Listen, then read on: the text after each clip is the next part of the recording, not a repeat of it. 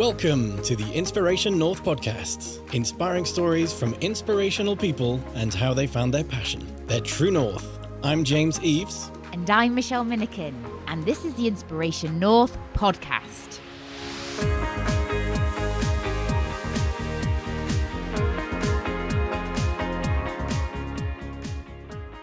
Today's episode, The World is a Friendly Place, with Matt and Reece from A Scene from the Sidecar. We talk about holding the Guinness World Record for the longest journey by scooter and sidecar, the trials and tribulations of their amazing journey around the world, relying on the kindness of strangers, and Reece eventually tells us the punchline of his US border story. Matt and Reece are the first people to ever circumnavigate the globe on a scooter with a sidecar. Having never sat in a sidecar and with zero experience of mechanics or overland travel, Matt and Reece took on a 34,000-mile journey through some of the world's toughest environments, including a minus 40 degrees centigrade Siberian winter. The journey raised money and awareness for modern slavery charities around the world. The pair are now working on a short film and book that tells the stories of the people that carried them around the planet. We are in Inspiration North headquarters, and we're going to go back in time a little bit to Banbury in Oxfordshire to a chemistry lesson in secondary school. Is that right?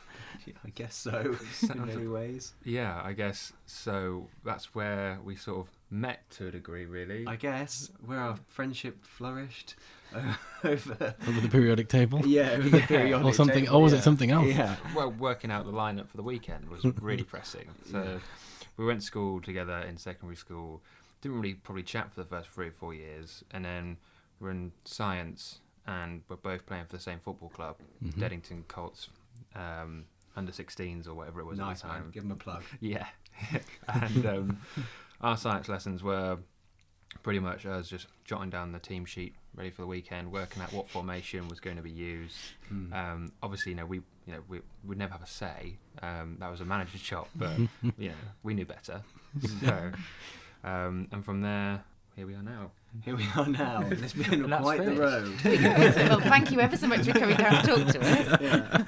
If you want to get in touch. Yeah. Oh no, we missed a bit. Yeah. Well, that was a kind of our platform for doing stupid stuff, because I think that's where we became stupid in many ways. Stopped learning, started concentrating on silly things in classes, and any dreams of a normal career went out the window, and we started cooking up silly ideas. So from that point, we was doing silly stuff in charity from that age, really. I think the next thing we did was shave our heads for a fundraiser. That was kind of our opening, and we got a buzz of doing these silly things. Yes. And it looked awful as well. Yeah, it looked terrible. I won't shave my head again anytime soon. But yes, we shaved our heads once. That was in year 11. And from then, we continued doing silly things that for, I suppose, good causes. And then 9 times out of 10, we had plans that we just never really followed through with. Yeah. Which was a variation of ideas. And kind of family members and that sort of thing were never really too, I suppose, whenever we thought of an idea, it was kind of a that's sure you will kind of thing. Yeah. Our biggest, if you like, disaster, we tried to start a volunteer tourism agency. Wow. Yeah, that went horribly. Yeah. Yeah, it did. We've had all these crazy ideas and silly things we've done over the years, and lots of them never happened. And then this one thing kind of just stuck, and we actually did go around the world on a scooter with a sidecar. Yeah. So yesterday, actually, we got the confirmation from Guinness that we are the record holders for the longest journey by scooter and sidecar. Congratulations. Oh, good. Yeah. Extremely niche. Well, if you're going to get a record, you've got to get niche. Yeah. It was. We didn't actually find out, did we? You just logged on to the Guinness World Record website, and it just said the current record is 54,962 kilometres. And then we were just like, well, wait a minute. Yesterday it said 8,000 kilometres. Yeah. So that must be us. So, Brilliant. it was quite cool. Yeah. We were having a proper winch. We went to France in the summer holidays, and we had 4,321 kilometres in a very nice Volvo, very comfortable, heated seats and everything, air conditioning, and we were like, oh, that was a big journey. Nothing compared to you guys. Yeah, it was a long way, but it's not too dissimilar. You know, you just keep driving every day. It's kind of the way I sort of describe to people is, you know, Forrest Gump when he goes for that run. Yep. Yes. And he just goes to the end of his He road. just felt like running. And then he goes into town. And that's kind of what it is. We just went to Paris. And then we went to Greece. Yeah. And then we went to Egypt. And we thought, well, we might as well go to Cape Keep Town. going. And then we were like, wow, around the world. So, yeah. So you were sitting in your dingy flat in North London. Yeah. So where did this idea come from?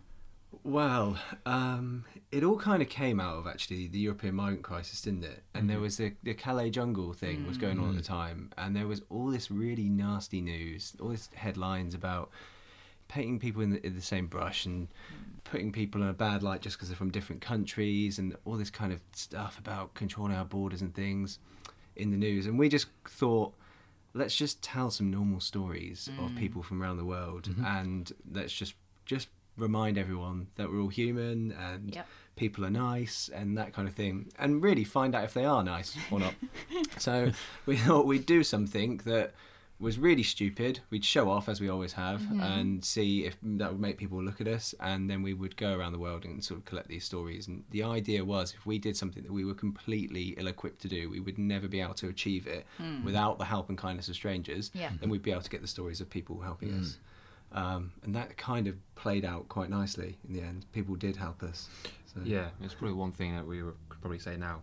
Well, yeah, they did, to be fair. Yeah, So, but I mean, at the time, we were both in a dingy North London flat. Our routine was, I was pushing tables, Matt was working as a job, and I guess 9 times out of 10, we'd have our evenings sort of playing FIFA, drinking beers, and then going down to the local nightclub to have a dance, and then back, and you know, a really typical circle of life just after finishing university, not too sure what you wanted to do. So I guess for us personally, it was sort of like, well, it's kind of, why not do something a bit different? And we had the opportunity as well. We didn't have any big responsibilities or anything, and we just thought, let's do something crazy. So we looked on Gumtree, and there was 4 whiteboards for sale at an engineering firm down the road that was closing. So we just went and bought them, and we turned our living room into a mind map. Our other flatmate John was not pleased about it. What is going on? He wasn't pleased, but he used to leave the heating on every single evening. And I don't want to bring the story up, but If you're listening, John. But me and Matt were best friends, and it was just the 3 of us. And every evening, about 2 a.m, I'd wake up and the heating was on. So I said to Matt, me and Matt alone, do you keep leaving the heating on at night? And he said, no. I was like, okay, well, I believe you. So it must be John. And so I said, I can't just ask John, I have to do it as a collective, as we're all together. So I said, guys, is anyone leaving the heating on? And Matt went, no, mate, not me. And John was American, and he just went, not me, man. I know it's you, John. There's a secret heating putter on exactly, We've got one of them in our house as well. So, but the whiteboards were punishment for that, really. We thought we should kid it out as a result. So we filled these whiteboards up with ideas. We had going around the world in a Flintstones car. I was going to run to every country on the planet, and all these crazy ideas. And I'm so pleased that we didn't do most of them. We just landed on the scooter and sidecar thing.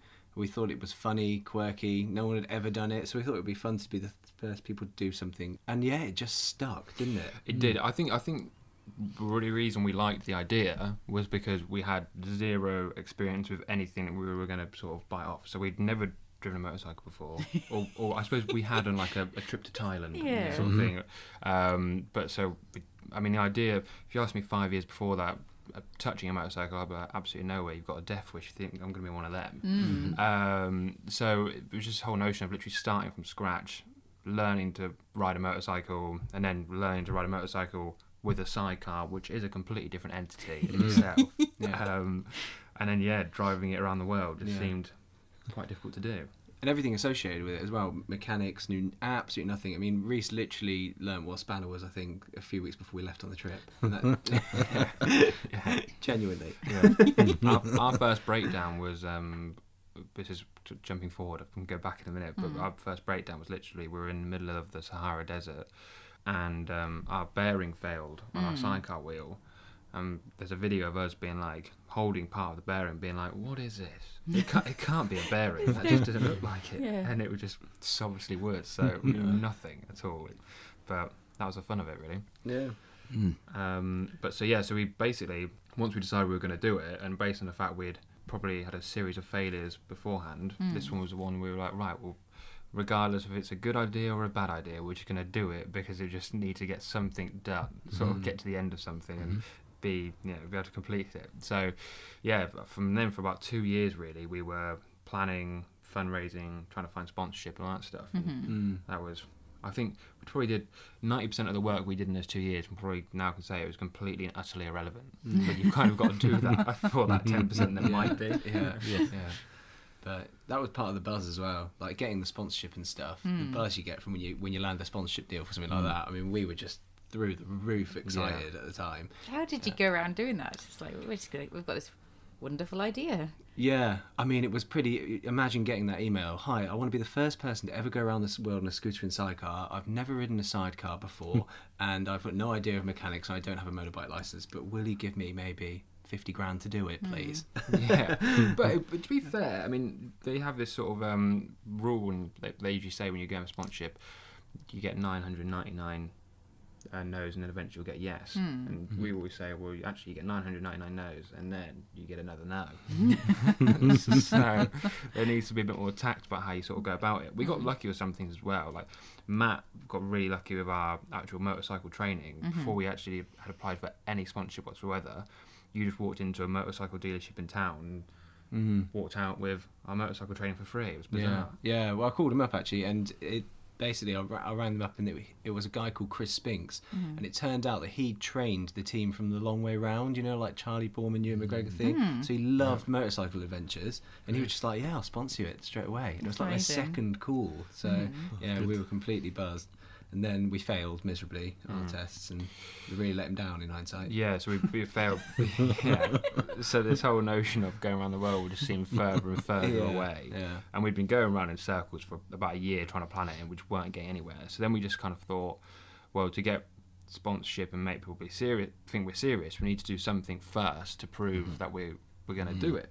So we thought, what can we do that's within our sort of realms, if you like, and we concluded we would go from London to Land's End to John O'Groats and back to London again on our 125cc learner bikes with our L plates on, so only A roads, and we also did it in mid-December. Yeah. So we just thought, if we did it, people do it all the time, but no one really does it midwinter, because why on earth would you? It's a really stupid thing to do. Yeah. It was one of the most miserable things I've ever done in my life. I was literally my granddad's hand-me-down leather jacket, and it was absolutely nailing it down with rain for 2 weeks. Yeah. Cold and icy, and fell off a time or two. It was a horrific thing to do, but it worked basically. So then Flight Centre, who did sponsor the trip, Reece was working there at the time, and like a head of sales or whatever emailed him and said, I didn't know you were out of the office to go and kill yourself on Scottish mountain passes. Do you want to see how we can support you? And you have to come and have a chat about it. So that's how we ended up getting sponsorship, really. Weird and wonderful way of getting it, but bizarre. We were literally in a random Halford car park in Burnley with broken bikes. Like, for God's sake, why are we doing this? And then the email came through being like, didn't know you were doing this. And then we were like, oh, well, this has worked out. 999 no's, and then another no. Then drive London, Land's End, John O'Groats, and back to London again midwinter. And that's how you get sponsorship. Do something a bit bonkers. Yeah, pretty much. So we did that, and then as a result of doing that, we passed our tests. So that was good. Congratulations. Yeah, thanks. It was. Actually, we didn't tell the story of when we actually took our first tests.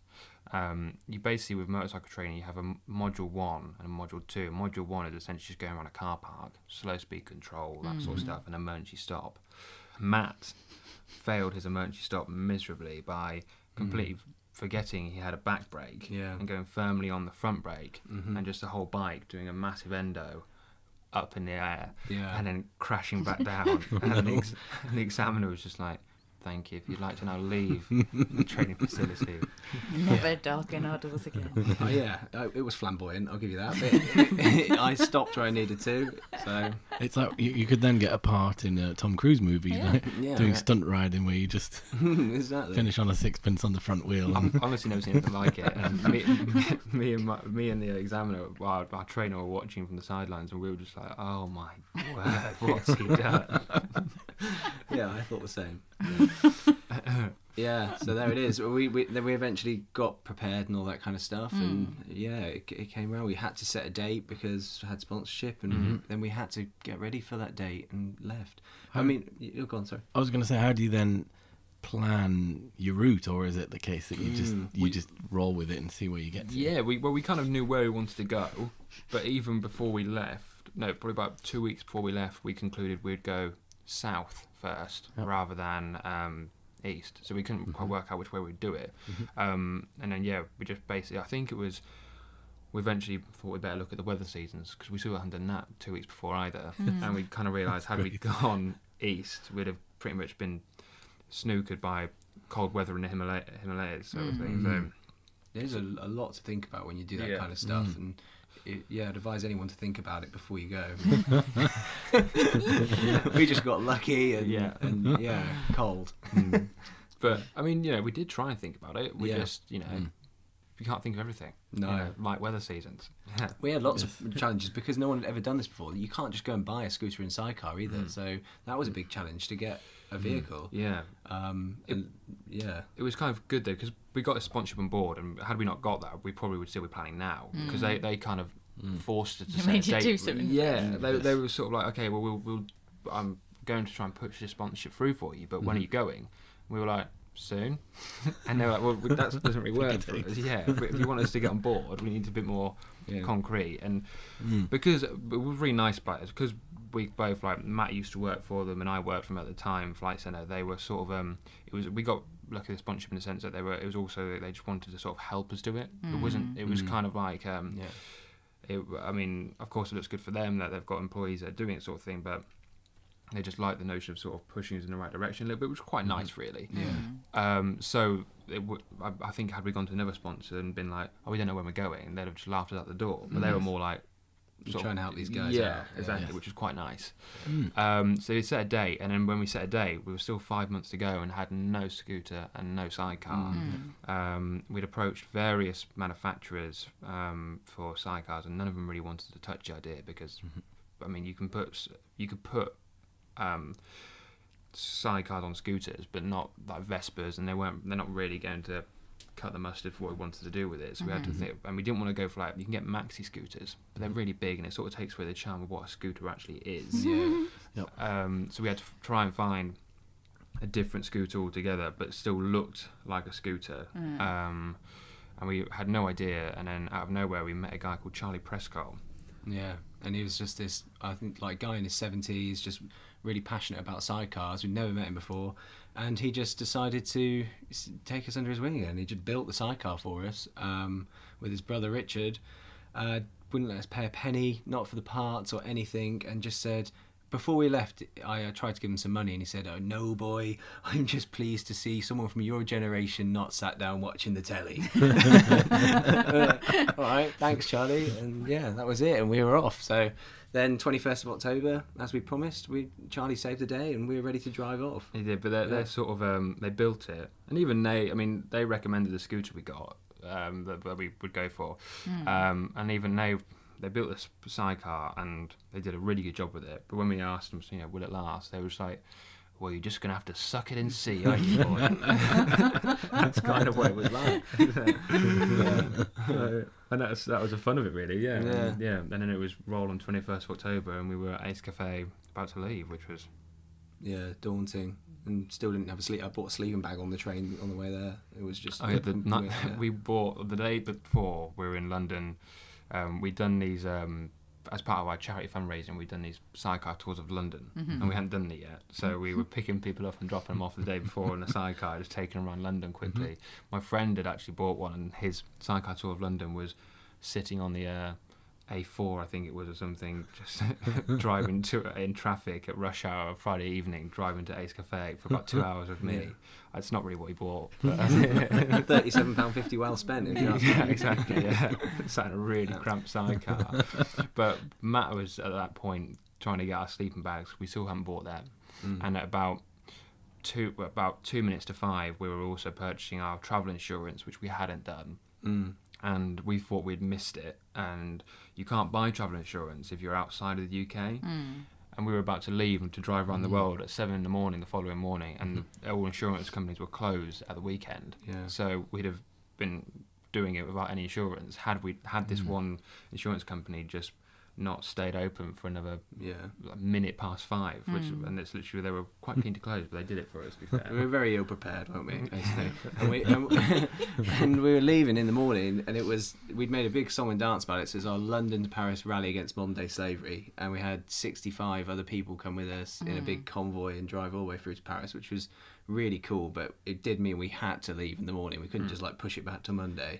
So so we left. We went through to Paris and got on the way, and that was a cool way to start it, actually, because it gave us an opportunity to talk about why we were actually doing the trip. So we were doing the trip to tell these stories and that kind of stuff, but we thought, let's pick an issue that affects the people that inspired us to do it. So the Calais jungle stuff, and human trafficking was that, and it led on to modern slavery from the human trafficking angle, and we ended up meeting maybe 10 different charities around the world that fight modern slavery and human trafficking, and then fundraised for them as we went. So it worked quite nicely. Absolutely, yeah. But so basically, we were 65 people came with us from London to Paris, and then they all left about 2 days later, and we just started crying. Yeah. Genuinely. That's a reality. This is it. Genuinely. It's you and me, Matt, now. We'll share the pictures when you put the podcast out, but Reece had some really blurry eyes. Well, you just eventually just dawned on you that you can't turn back. Yes. You're It's like, oh, crap. Yeah. Next day I take the Eurotunnel after having driven the length of Africa, the Americas, and across Siberia in winter, and it was quite a daunting prospect at that moment in time. So,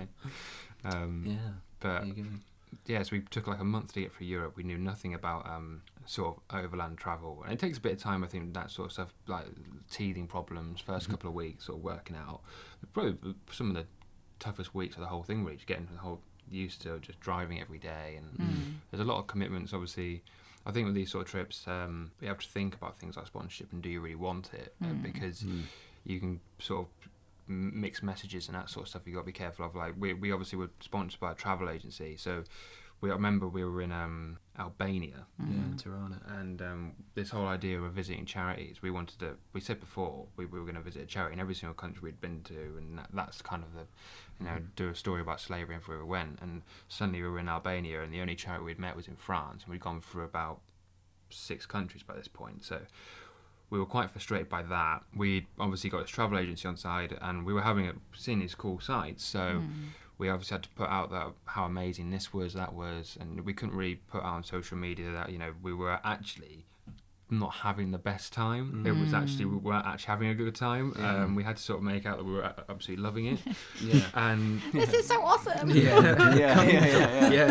That's so awesome, but we're achieving nothing. Not doing what we came here to do. Exactly. And it was just sort of like, and every time if we did put a post out being like, we're having, this is hard or whatever, you'd have someone saying, you don't know how lucky you are, sort of thing. Yes. And if we did put a post out being like, oh, we're having the best time, you'd also, while you're pleasing the travel agency, you've also got some people being like, you just look like you're on a holiday. Yeah, these boys are on a jolly. Yeah. Yes. Sponsored holiday. Yeah. So you're kind of in a can't win, can you? Exactly, yeah. So we were having people basically saying we're on a jolly. So when we got to Tirana, we just said, you know what, if you think we're having a jolly, we'll have a jolly. Let's have a jolly then. Next couple of days. We just sort of switched off and had a couple of days to sort of think about how we're going to combat the fact we can't.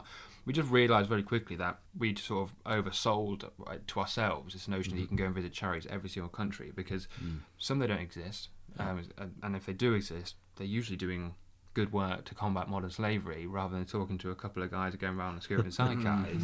They're too busy. Like they're, some of the restraints that these charities work under is unbelievable. So a lot of them don't have time. So we just sort of concluded that all we can do is the best we can do and be happy with that. So when we could, we'd meet a charity, and when we didn't, we wouldn't get beat up about it, because we also knew, we realised at that point, you know, if you run the London Marathon for cancer research, you don't stop halfway around and give blood, do you, sort of thing. So it's kind of like, so we just kind of took it as we'd do it as much best we possibly could, and that was kind of it. So that's yeah. But it was a big challenge. I think we spoke to a lot of people afterwards who've done trips like this, and you go into there's that 3-week period when you're into it, and you just do start questioning, like, what on earth am I doing here? Like, it's normal kind of to go on holiday for maybe like 3 weeks, something that kind of natural. But when you've been away, push past that, you then have to sort of keep pushing past it to get for that to become your normal before you start sort of feeling like it's okay to be on the road for this long. Because how do you then break up the day? How do you split the driving? Do you decide when to leave? Is it a bit earlier? Is it? Yeah. So, we would always aim to be on the road by like 8, and always get on the road by 10. No, we sometimes got on the road quite early. We used to have I mean, the thing about scooter and sidecar in general is that because you've put a massive, essentially tin can on the side of a scooter, the fuel consumption wasn't very good for it. So we'd go for a tank of fuel in sort of 70 miles. So we were changing drivers ourselves. We were switching drivers the whole time, and you'd only be sat in a sidecar for an hour at tops, sort of thing. So that was fine. But our days pretty much consisted of, because the whole point, we took 15 months, we could have took 5 years, some people do, but the whole point was to circumnavigate the globe on a scooter and sidecar. That was so we had to keep making progress. So our day was pretty much split to probably about a solid 10-hour driving stint, finishing up being rather exhausted, social media posts for an hour or two, and go and get a bit of food from somewhere and a beer, and then do exactly the same thing the following day. Yeah. Which sounds actually quite a bleak thing to do. But it's not. It's actually, it gives you quite a lot of time to sort of, you know, reflect and sort of analyse what you're doing and that sort of stuff, which is good. Could you talk to each other when you were driving as well? At the start we could. So we had comms for a while. We would just talk complete nonsense for so long. I mean, some of the conversations we had, were just ridiculous, and you know, singing a lot of songs and things. If we'd have recorded all that stuff, we'd have some really good content that have just all been thrown in, completely useless. Thrown in a lunatic asylum. Maybe. More likely. It was ridiculous. But people always ask us, like, how was that? Because you're constantly so close together for so long. Like, we were living in this box and on the sidecar together. Then we would camp up most nights and just be in the same tent, you know, right next to each other the whole time. And we kind of developed this idea that we knew we didn't care if the other one was angry at them. So there was no point in being angry at the other person, because neither of us cared what the other one thought in any way. So it's kind of like the same as having loads of respect for each other. If you just have zero respect for somebody, then it really doesn't matter if they're angry at you. I'm really annoyed with you. I just don't care. I might even be pleased about that. And then it was just like, well, I may as well have a nap in the sidecar then and sleep it off, and then we'll go again in an hour. And that was kind of, But also, I think we're both quite chilled out people, so it wasn't like we ever really had arguments or anything. It was just sort of, you know, it kind of worked well, I suppose, in that sense. After the sort of Albania thing, that sort of stuff, we eventually made it to Greece. That was quite a big thing, I think, at the time, which was like, blimey, we've driven a scooter and sidecar to Greece. And when we got back, some people were like, we had like a sort of a rival sort of do, and quite a few people were sort of saying like, I thought I had to come along because I didn't think you'd make it to Paris. And they meant it as well. You could tell they were like, I'm really quite, you know. So to get to Greece at that point, we were like, well, that's fair enough. We've done Europe here. And that's the first point we'd concluded that the next step was to go to Africa. So we got an Airbnb in Athens, and we basically had a bit of a nightmare whereby we had sorted the shipping out, but we'd also sorted out visiting a charity called A Smile of a Child, and we basically thought, we got told we can ship the bike on this day. That's also the day we planned to meet this charity. So we were like, what do we do? We haven't met a charity since France. We'll go and meet the charity, and we'll do next week boat. It's not the end of the world. So we met the charity, and then what happened the day after? The Paris port strikes happened, and all ships got delayed for about a month. So we ended up being in Athens for another month, just as a random Airbnb. There are worse places. There are worse places, But we were also, even though we had sponsors, we were on a budget, so we just sort of sat there sort of catching up and work and stuff.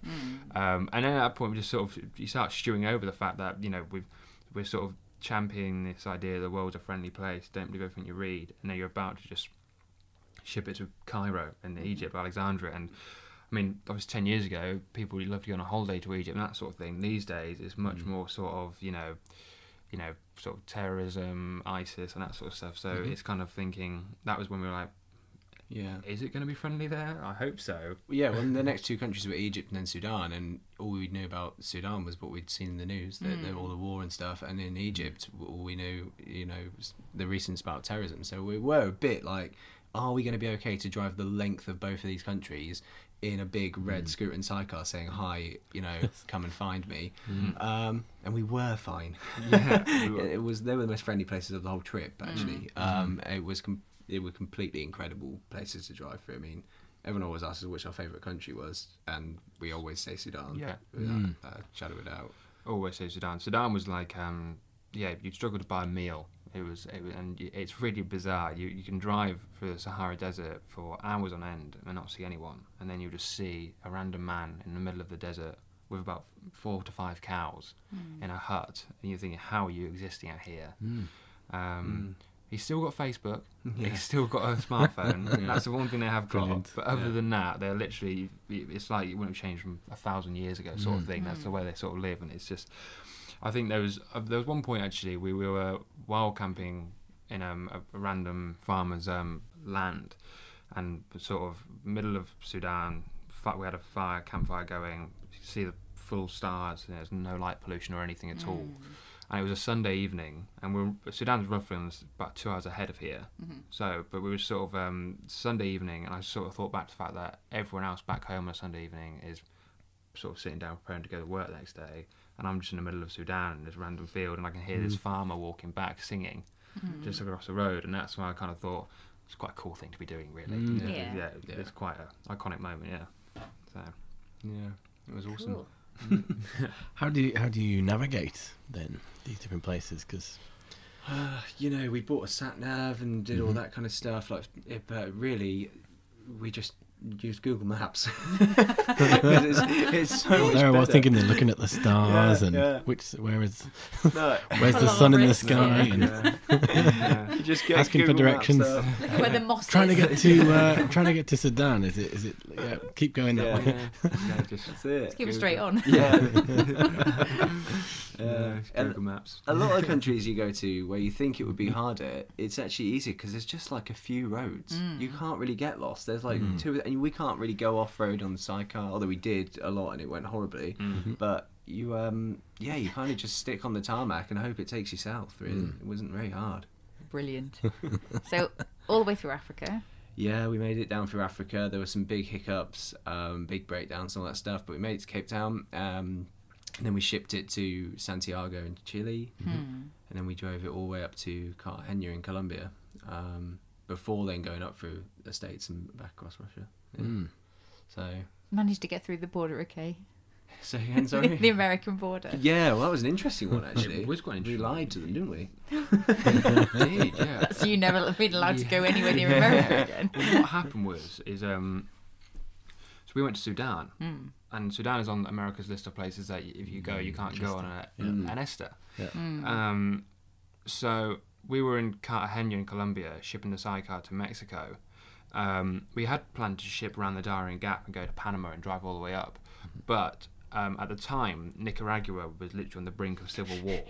So we were like, and to be fair, we'd known people who had gone through at this time, and they kind of said that the people aren't there to harm tourists, but they are making it difficult. And what they meant by difficult was they were essentially digging up the roads, standing in the middle of the roads with machetes, bazookas, bazookas. That's what some guy told me. He said I pulled up and this guy had a bazooka, and I was like, I don't know if I want to see a bazooka. I don't even know what it would look like. I haven't heard the word bazooka when it's not in a sentence with bazooka that veruca in a very long time. That's what I was thinking too. Isn't it Eddie Izzard's advice about bazookas? You don't run away from the person with the bazooka, you run towards them and then just hug them. And then the weapon's useless. That's so true. but so basically we had to gun Nicaragua off road. And we'd just done the Lagunas route off-road in Bolivia, which is essentially from Chile to Bolivia. You can go two ways. You can go the tarmac route over the Andes, which is, the most interesting thing you'll see is a fuel station, or you can go the off-road trail that goes 5,000 meters, above sea level, which is only 700 meters off the top of Kilimanjaro. But the views are just spectacular. So obviously we decided to do that one. And we thought we'd be fine, because this guy said, if you stick on the main road through this off-road trail, the rest is okay. What he didn't tell us is that for some reason Bolivian customs have decided to put their sort of vehicle checkpoint well off the main road on a completely different road that's much worse at the highest possible point of the whole park. So you've got to have a good vehicle to get into Bolivia. They want to really test you. That wasn't what we had. So we ended up going to this checkpoint, and we arrived there about 6 p.m. The sun was setting, and we were like, there's no way they're going to be open. We've got about half a bottle of water and a bag of crisps, because we were so underprepared. We didn't quite realise what we were getting ourselves in for.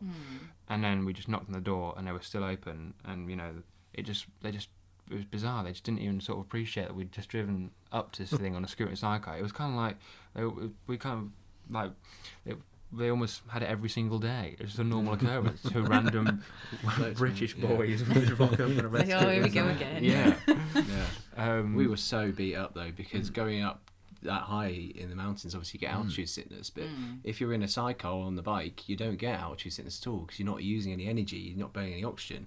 But then the bike suddenly needs oxygen. There's not enough oxygen for it, so we had to get out and push the bike uphill at this, and then all of it floods straight out. Instant feeling sick, and it's like really bad headaches and horrendous place to be in that condition. It was going to be dark. It was going to be sort of -10, -15 that night. We didn't have that kind of kit. This isn't a place where we could use Google Maps. Like there was just, it was just, if you looked at it, there was no roads. It was just like a rocky field, and we were just like, we've pushed it too far. Like, we're done. We're absolutely done for. Call the embassy. We need to be rescued. Yeah, exactly. We were like, what do we do? We had no idea what to do. So we decided that we would just get as low as we could, and get down to this place called the Laguna Colorado, which is a red lake essentially, and see if there was like a little house there or something, and we could maybe get rescued. So we just pointed the sidecar downhill and just clung on for dear life, like real white knuckle riding, and it really was like, I mean, freezing cold, really horrendously cold and bone jarring, and we broke the sidecar in 3 places, so 3 of the 5 joints that holds it on snapped, and we pulled up next to this red lake, and as the sun was setting, so all the sky was deep like red, the lake was red, and the only thing breaking it was the silhouette of the mountains in the background. And it was probably like the coolest thing I've ever seen in my entire life, because we were just completely euphoric as well, because we'd survived the mountain. And we pulled up to this little village and knocked on this person's door, and again they were just like, oh, these guys again, like as if it always happens. This little 4-year-old girl just opened the door and went no, and that was it. It didn't know. And eventually mum and dad and grandpa, I think, came back and saved the day and took us in for the night and gave us some soup and stuff, and it was just absolutely incredible. But we were really pushed it to the limits. We did, yeah. So eventually we got out of the Lagunas route. 3 of the 5 sidecar joints snapped. A massive chip out of the sidecar wheel. So it was literally, I don't know how it didn't burst. No idea how we got out of there. And so we were going pillion on the bike, because we knew going over one rock with too much weight would just snap the sidecar wheel. Yeah. So that's why we never did just a Darien Gap and did Nicaragua, because we were just thinking back to that and thought it wasn't worth it. So we shipped it to Mexico, because that was the only other point you could ship up to. We did consider going down a little bit, because we wanted to do. We were really disappointed we didn't get to do any of Central America. We really wanted to do it, but we also knew when we were going around to Mexico, the boat had been delayed to Mexico. We were hunting down Russia really, and the longer we took, the closer we were going to go into Siberian winter. So we went through Mexico. It was quite funny in Mexico. We were actually, it's one of them places as well, going back to the sort of notion of world's friendly place. I guess it's one of them places that as we were arriving, we were a bit more nervous about it. About 2 days before, we'd seen this article online about 2 cyclists who had essentially been found at the bottom of a mountain beheaded. By the cartel. Yeah. And the reason they found out they were beheaded by the cartel is because their bodies were laid next to their bikes, but they were laid next to opposite bikes. So that was kind of how they realised it wasn't like an accident. Yes. So we were like, that's quite a scary thing to read just as you're about to drive through Mexico, and we were going to go literally the same road that they were on. Obviously we were absolutely fine. I mean, obviously it's terrible what happened to those guys, but obviously what we also reminded ourselves was that you only hear the bad story. There are hundreds of thousands of people who are driving through these places, and you never hear those stories because they're just not as Everything was interesting. fine. Yeah, exactly. Says Mike and Karen from Middlesbrough. Exactly. Yeah. You just don't They get exist that. as well. Yeah. So- Robin and Kim from Plymouth actually were the people that told us that, and it really is. Yeah, exactly. Yeah. So, but we eventually went through, got through to the Laredo border, and that's where we. Oh yeah, you were talking about the border story. I don't know how we've got Tangent alert. So we got there in the end. Sorry. Jeez, Just like man. your story. That was like a 15-minute tangent. completely forgot. What is wrong with you? So we started off with you'd been in Sudan and you were going to lie to customs. There we go. There's the thread. As we were shipping round to Mexico, we had a month and basically I told my my dad back in Sudan, I spoke to him on the phone, and he was going to go on holiday, and would we be driving through Vegas? And we would be. And I said to him, I reckon we'll be there for this point here. So he said, all right. So we went driving through the Sudanese desert. No one could speak to us for about a week, sort of thing, as we were making the trip. And I didn't think he was going to book it. He just booked it straight away. I was like, well, okay, we've got to make it then. Oh gosh. 2 days later, we broke down in Ethiopia. We were stuck in Ethiopia for about a month. And so suddenly the plans went out the window. So I had to tell my dad when we were in South America, I'm not going to make it, I'm really sorry. But then it just so happened that when we were shipping to Mexico, that we had a month off because the boat was there. So I thought, well, I may as well just go and see him. He's going to be in Vegas now. It just happened it was the right time. But then as I was buying my Ester, it said, if you've been to Sudan, you can't get an Ester. So I was like, oh, what do I do?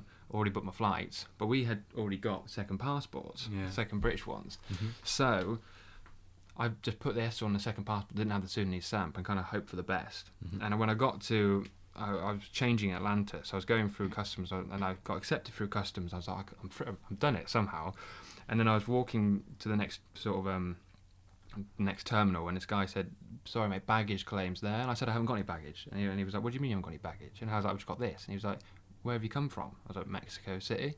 And he was like, and where are you going? Vegas. And he was like, so you've come from Mexico and you've only got that bag there? I was like, yeah. And he was like, right. Let's go and get you checked. Yeah, pretty much. Yeah. And at the bottom of this bag was my other passport. And so I was like, oh, Jesus. Heart was racing. And this obviously this guy goes, is this your bag, sir? Yes. Did you pack it? Yes. So he starts getting all my clothes out and that sort of thing. I'm just he's getting closer and closer to his passport. Brings out the passport, and I was like, oh, that's my second passport. Trying to act all calm. And he goes, what's your other nationality? I said, both British. And he looked at the front page, saw it was me, and had he flicked one more page, he'd have seen the Sudanese stamp. You'd be in Guantanamo Bay right now. But he didn't. He just Could have been in closed. Cuba. He just closed the book and just gave it back to me, and I was like, blimey. So, but at that point we knew that basically, if you have two passports, I mean, I'm not saying, don't catch me out of the US government, please. You're like, if I love to go back there. But so eventually we got through to Mexico, through to Texas. But when we drove through the border in the sidecar, the actual one of the border checkpoints, he said, I'm not even going to bother checking you guys. Love it. Yeehaw! So it was so easy. We got into the States, cracked on up through the States. That's the crazy place. The craziest place we went to, maybe. Tried to make it to Alaska. We didn't make it to Alaska. We had a big breakdown. Our exhaust fell off. And they're so bad when an exhaust falls off a bike because you lose your ears as well. They fall off too in the process. It was horrendous. Actually is. It's so loud. It's just so loud. Ours just fell off on like the Seattle highway by accident. And I mean, if there was a car behind us or anything, we could have caused a serious accident. Fortunately, there wasn't. We never saw that exhaust again either. No. Someone nicked it. So we didn't make it to Alaska, and then we were in Vancouver, and we needed to drive home somehow. So we wanted to be the first people to go round the world, and we thought we'd go to Singapore and then go up through Southeast Asia and back through Iran and stuff. It'd be gorgeous. But there was a visa problem with Iran. The Iranian government had just decided that no people with a British passport could drive their own vehicle in Iran in any circumstances. We really wanted to drive all the way around. So the only other road available was the Trans-Siberian Highway. Yeah, and that was quite something because it was November that we got to Vladivostok. We got to start of November, and we didn't actually get the sidecar till mid-November, and we knew that we were going to literally go through Siberia in the absolute middle of winter. Yeah. So we were lucky. We were in Canada, and obviously they get harsh winters, so we got some good gear. We some people always ask us, what did you go for? Did you go for like an electric heated gear, or did you go for the other stuff? And because our bike was so unreliable, we couldn't go electric because we had to do all the sort of standard sort of stuff. So we got proper expedition coats and that sort of stuff, which makes this winter an absolute breeze, honestly. So we got that, and we set off, and the first couple of days it was sort of mild, 2 degrees, boring, long grey roads. Were you still camping at this point? We had intentions to. we did actually. We got the gear. Yeah. We kind of thought if we break down or something, we might need it. But at the same time, we were never going to sort of volunteer ourselves to camp in these conditions. But it wasn't that bad first couple of days, and that on the third day we woke up, snow wasn't even forecast, but it was literally just a winter wonderland. Yeah. And we had summer tyres on the bike, couldn't get winter tyres, so we had no idea if we'd even move. But we did. It moved, and we were like hurtling towards the UK at a thrilling 5 miles an hour. This huge road ahead of us, and we were literally sliding and skidding around the road because you just can't control it without summer tyres. And then we pretty much did that then for the sort of the next 6 weeks, all day, every day.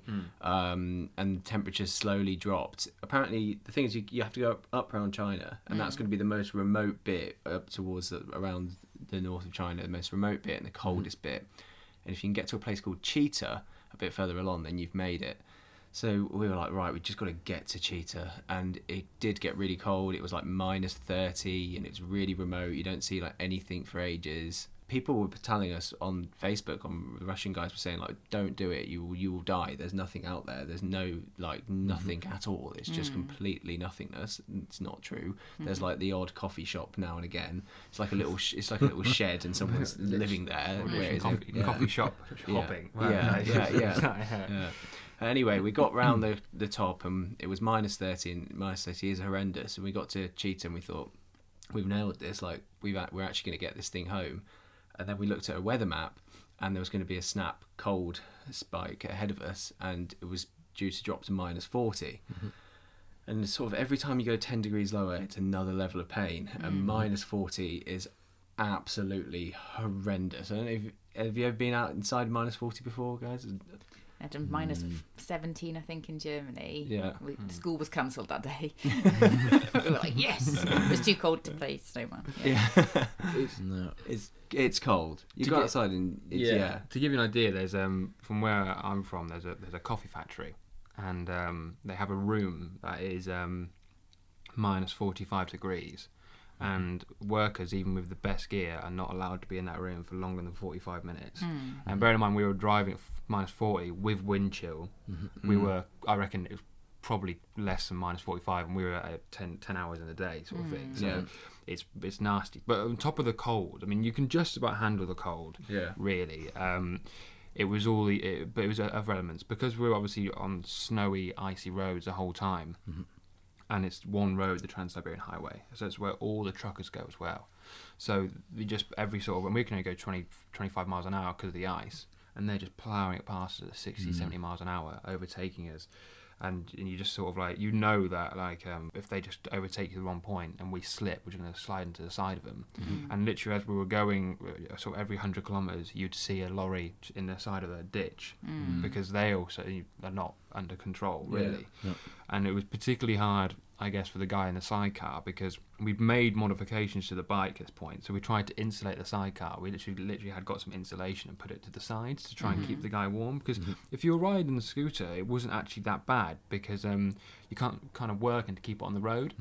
Whereas the guy in the sidecar just literally just sit there, and it was so cold. So we had this visor dilemma whereby visor within about 2 to 3 minutes would freeze over, so you couldn't see anything. And if you just left the visor up, your eyes would freeze over and you wouldn't be able to see anything. So the guy who was riding would have to ride visor up and just continually pull open his eyelashes because they were freezing over. Whereas a guy in a sidecar would just put the visor down and just let the ice slowly go over. But every time you just lift open your visor, you'd see a massive lorry wheel this close to you, like an inch or two from your face, just ploughing past. Chucking snow onto you. And our intercoms had gone by this point, so we couldn't even have a conversation with the guy to know if he's got it under control or not.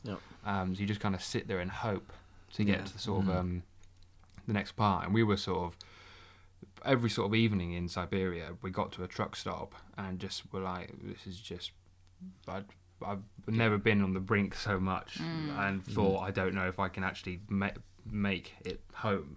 Because it was out of our hands, quite literally. And it's bizarre, like when we've had other problems, like the Lagunas route, or we broke down Ethiopia once and we were in intense scenarios, and you always look back at it and thought, that was intense, shouldn't do that again. But you didn't realise at the time. With Russia and Siberia, we were 2 weeks in, and we had that realisation, this is intense. And we also looked at the map, and we had 5 more weeks of exactly the same thing to keep going. And how dawned on us just how dangerous and stupid the idea was, really. Yeah, we were getting pretty quite depressed about it, if I'm honest. We were like, we've pushed the limits too far here. This is too stupid, and we're going to die for this ridiculous cause. Like, just to drive this thing around the world, what are we doing? Like, this is really stupid. And then one day we were sat in this coffee shop, and it was like an old container or whatever they'd turned into a coffee shop. And we were sat just moaning, trying to warm up, and this guy walks in. Happened quite a lot, actually, and he just sat opposite us, and he was sipping a tea, slurping really loudly, staring at us and trying to have a conversation with us, right? And we were like being all polite, and doing all the Russian stuff, and then after about 10 minutes we were like, dude, we're so cold here, can you just leave us alone, try and get warm for a minute? And then he pulled out his phone and he showed us our tracking app, our spot tracker, and it turned out he had come from his local town and tracked us down just to ask if we were okay or not. Just to come and see if we were okay. So we had a good chat with him, but then Russian Facebook found out about us through this, basically, and from that point on, in every town or village that we were going through, Sidecar guys. there was signs for the sidecar guys. There was Matt and Reece like written on boards, and people stood there with their motorbikes and stuff. And we were staying at people's houses then all the way back to Moscow. And it made a huge difference because they had some really fun ways of warming us up and cheering us up and stuff.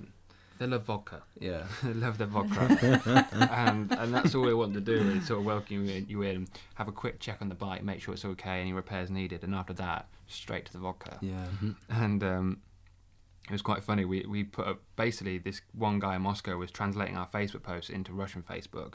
But they take things a bit more literally. So we put a post out one evening saying, great to hang out with the guys from Novosibirsk, but so hungover today, vodka is just an absolute killer. Not doing that again, like when you always say, I'm not drinking again. But they took it literally as we were saying, we're not touching vodka again, and we were fed up. So the next town we went to, they were like, no vodka on us, no vodka, no vodka. And then we were like, oh, somehow you've misunderstood that, but fine. And then they were like, no vodka, but whiskey. So And it was horrible. It was worse. It was like fire whiskey. Yeah, exactly. And actually, they were so lovely, and without their help, I don't think we'd have got back. The bike definitely wouldn't have. No. 'Cause it was just horrendous. But the best thing about going to stay with the Russian guys was the banyas as well, the saunas, because a normal evening you would turn up, get charged up on vodka, and then you dive into a sauna naked with a 70-year-old man called Sergei, and he would hit you with a stick, and that was just a Tuesday evening, you know. You'd do that almost every. For that stuff in London, wouldn't you? It was good fun, but you know, and the hangovers didn't exist really, because the next morning the cold just kills it straight away, and then turn up and you're ready to get back on it again. It was a weird trip. But if we do, it was. But if we do talks and that sort of stuff these days, if we're ever asked to do like a particular section, we do talk about Russia, because it's because it was so hard for us anyway. Yeah. But also because going back to the world friendly place. I mean, especially when we were looking to go, it was probably nearly over a year ago that we were planning to sort of go to Russia. Obviously, there was mean, Russia's not really considered the friendliest place, and there's a big question mark around it. And it was just a complete polar opposite. Everyone was so friendly, so welcoming, and there was different things as well. Like it was even one evening we were staying with these guys, and we went into a banya with one of them, and we were sat in a banya, and he didn't speak any English, but he's trying to make conversation, and he asked us if we had girlfriends, and what do you call it? And somehow we got sort of confused, and we did at the time. I didn't, so Matt, but basically he thought that we didn't, or got confused somewhere on the lines, and then about 5 minutes later we were back in this pub bar, and he took me outside, and I was like, this is a bit bizarre. And it's minus 40 outside. You don't really go out. Yeah, just me, and we're stood next to some other people as well. And he dragged me away from them, so we're quite secluded. And he goes, "I'm sorry, I'm sorry, I'm sorry, I'm sorry, I'm sorry." And I was like, "What?" And he goes, "I'm sorry, but gay?" And I was like, "No, we're not gay." And sort of, and he was like, "Okay." And at the time, I thought he was asking me if we were gay, because in Russia, it's sort of, that sort of stuff is, well, we perceive it as frowned upon, and I think it is in some parts. But then I realised afterwards he wasn't asking us if we were gay because he was going to be offended by it. He was worried that he'd offended us by asking if we had girlfriends, and that's what he was actually trying to get across and apologise for. Yeah. So it was just like how things are sort of perceived and sort of look is completely different. Yeah. So it's interesting because your initial reaction to that was like, "Oh my god, this guy's really homophobic, and I'm going to get beaten up because he thinks I'm gay." Yeah. But I thought actually, he was going to have a series of brides for you. yeah, exactly. Pick one. This one. This is my first daughter. Yeah. No? Okay. Second daughter. But yeah, it was just surprising. He was just so concerned about had he offended us or not. Yeah. The hospitality in Russia is just another level. Like they're just doing everything they can to make you happy. Sometimes it can be a bit too intense, if I'm honest. But it was a good time. Yeah. Yeah. And other than that, Well, then we made it back. And then somebody had a party, and everyone was like, "We didn't think you'd get to Yeah, exactly. Yeah. pretty much. What would you say then are some of the key lessons that, obviously, you talked about people being friendly wherever you go. There's this almost assumption or stereotype of certain nations, and then you actually realise what we see in the news isn't true. Are there any other kinds of things that really marked you during the trip? I'll tell you what, we stayed in a lot of people's houses, right? And when you stay in someone's house, you listen to their point of view more than you do just normally. We've got this big polarisation in society at the moment, and you get 3 lines of someone's opinion, and then you just go like, "I hate that," or "I like you," or "I'm blocking them," or whatever.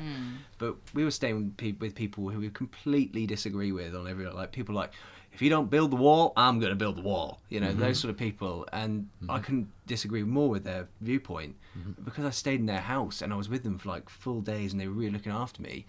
We had that kind of back and forth and like chatting. I think we both kind of learned a little bit more about it. So my big thing, I think, is that everybody should go and just stay in random people's houses and learn a little bit more about each other, because you genuinely do. Yeah, it's important, I think, especially for like now, like stuff like Brexit and all that sort of thing. You just kind of realise that just because you have a difference of opinion doesn't mean that they're a bad person. Yeah, they're not or the anything. enemy. It's just that's all it is a difference of opinion. And at the moment, especially because of things like social media and stuff, it sort of makes it tensions rise and things get unnecessarily sort of aggressive, and that's quite a big thing that I guess we learn in that sense.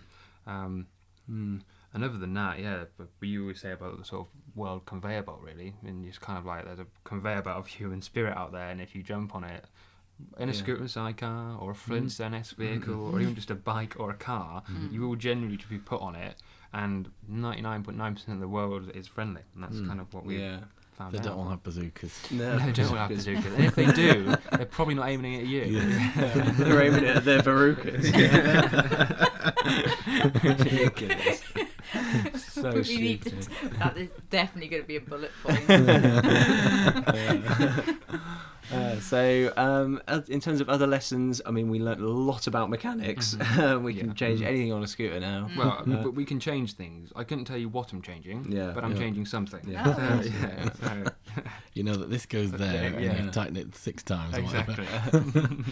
Yeah, and I guess we could just be really lucky, but if you kind of like put an idea out there and you just keep putting it out there and out there and out there and out there, eventually stuff just turns up and it just happens. Like it's the whole thing with Charlie building the sidecar, just random guy, and people just saving us in loads of different stories around the world where you'd think there's like on the way back. We were done for in Poland. The engine blew up. There was no way we were going to be able to get home, and certainly not for the date we'd planned for that big party. And then this Polish guy, the Poznan Sidecar Club, as if that exists. It was his birthday. He had his family round. He left them at his birthday party. He drove 100 kilometres across Poland to come pick us up, took us back to his house, put us up for the night, and then in the morning he turned up and said, I found another engine on Polish gum tree. And it's 100k away again, and we'll go and pick it up for you, and we'll swap it in over the weekend. And it was just like, that bike doesn't exist in Poland. It's only there because there's a scrapped one that's randomly turned up, and this guy's just come and done it out of nowhere. And that sort of stuff. There's loads of those stories from the trip, whereas you just say, universe, can you help me here, please, and see what happens. It genuinely does. Yeah, or did for us anyway. Yeah, he did for us. Yeah. That's amazing. Well, we often hear it, don't we? You commit to doing something, you're passionate about something, and then all of a sudden these doors open and the right person is on the pathway, or you get an introduction to somebody, and it's like magic, but it's... Yeah, we do about podcast guests. You know, you met this one, and it's like, oh, great story, we need them on the podcast. So we do that all the time with collecting people.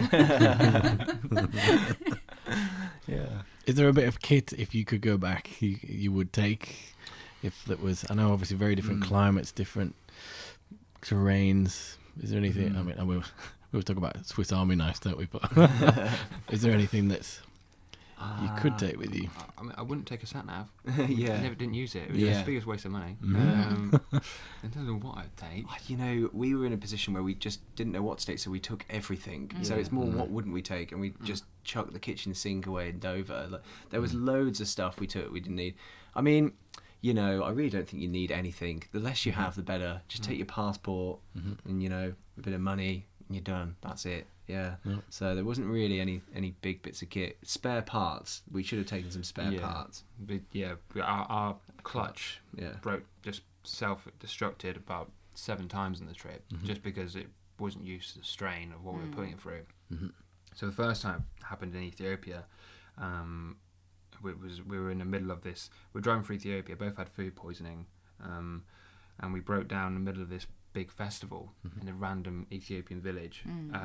It's called Timkat Festival. We didn't know it was going on, and it's basically like what kind of festival is it? Think Notting Hill Carnival, but with more tribal dance and massive sticks, and more people more excited. And then you've got a massive red scooter and sidecar in the middle that they've never seen. And two random British white guys that gets them very excited. And so, and they would so we broke down in the middle of it. The first time it happened, self-destructed, had no idea what had gone on. It was kind of like we were getting loads of locals sort of pulling at the bike, curious, sort of pulling at our pockets, seeing if we had anything, and then the police got involved and they were whipping back the locals, and it was kind of this hokey cokey as they were going in and out trying to get close to us, but the police were with them.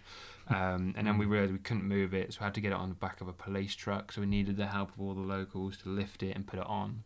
It's quite a bizarre thing as well with sidecars or just certain countries, because it's the vehicle was on the left hand side of the road in the UK. Obviously it would be reversed in any other country driving the right hand side, so a lot of countries for some reason they always thought the sidecar was the heaviest. So when picking it up, everyone would go to the sidecar and leave the bike. So when we were trying to put it on this truck, I was left by myself just lifting up the whole scooter, and about 15 Ethiopian guys all picking up the sidecar, which is like a light of a feather. You could do it by yourself. I was down the road just like blowing into a paper bag.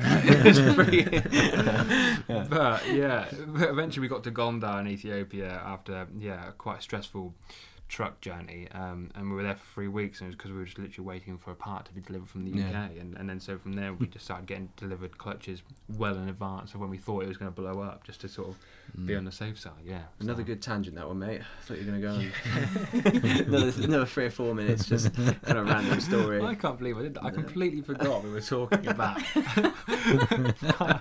going to the States. And it's, That's where they say, I don't know where those last 500 kilometres went, Reece. What are we talking about again? Exactly, yeah. That's it. Yeah, it's pretty much what happened most of the time. Okay, so we normally ask our guests if you could go back to your 18-year-old self. So I think it's probably more interesting if you could go back to your pre-round the world self. So you guys with your whiteboards in your shared accommodation with your grumpy American, your rather cold American. What advice would you give to them? That's a good question. I mean, I think one of the things, just don't put so much pressure on yourself, man. We were definitely our biggest critics throughout the whole thing. And I think if I did something again now, I would just like chill out a bit, because it was constant. Everything had to be perfect. Like some of our first social media posts, I mean, we'd draft them for like days. not exactly, but everything was like, we were always trying to, and it is good obviously to try and do good stuff, but we were just trying to do too much. We bit off more than we could chew in terms of like the charitable goals of the trip. We were spending some evenings just literally sat down on our computers, just researching charities in the area and emailing them, and that's kind of, I mean, of course we had this charity motive, but at the same time you're just not even going and exploring where you actually are, so you're kind of like, you know, so that's a good point. I think just don't worry about it so much. We were just constantly worrying about things in the early days, and then when we did get to Albania and sort of decided just to stop worrying about it, everything was a lot easier, and those sort of things happened a lot easier, if I'm honest. So that's probably what I'd say. Yeah, I probably agree. It's difficult as well, though, because I was thinking about that question in general, because I knew eventually it would sort of come up. I also do kind of think that going back to pre-self and what a pre-trip and what advice I give myself, like pre-trip, I'd give all sorts of advice. But after the trip, I kind of think that's kind of what has brought me to now. If by making the sort of decisions that I made, and some of them were silly and some of them not, in many ways I wouldn't have done the trip the way I'd have done it had I known the things I'd have known. And people always ask us, would you do it again? And the answer is absolutely no way on earth would I do that again. However, would I do it the first time round knowing what I know now? Without a doubt. So like it's kind of like that, really. So good advice. So it's really, really fascinating story. So if anyone would like to look at a bit more of your blog posts and pictures and the like, what's the best place to find you? Well, our website, www.asseenfromthesidecar.org. There's like an interactive map on there. You can click through the route and stuff, and there's loads of really stupid videos you can watch on our YouTube channel too. Basically type As Seen from the Sidecar anywhere, and then we'll come up. No one else thinks to name themselves that. It's a really long-winded name, so if you type it, you'll find it. The domain name was not taken, thankfully. Pretty easy to come by. And 2020 summer, there's a book coming along, you believe? Book and a film, Book that's what we're sort of working on, So excellent. Hopefully by next 2020 summer, we'll be good to go with that. And then who knows, after that maybe we think something else stupid to do. Everyone says what's next. We always say like we're just going to sit down for a bit, Get the whiteboards out again. We'll have to dust them off maybe next summer. You still got them, yeah perfect. It's like these are the opposite. We went to see Serrano Fines earlier this year in Gateshead. It's like the modern day equivalent. Wow.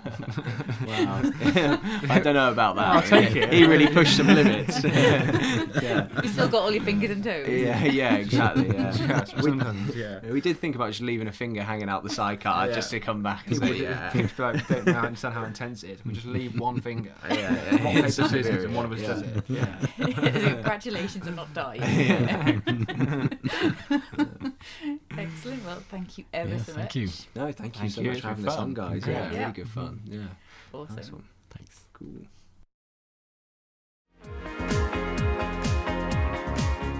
Thanks everyone for listening. Check out all the show notes at inspirationnorth.com. Join us again for the next episode when we'll be chatting to another inspirational person. If you like this, subscribe and tell your friends. If you didn't like this, subscribe anyway and tell everybody.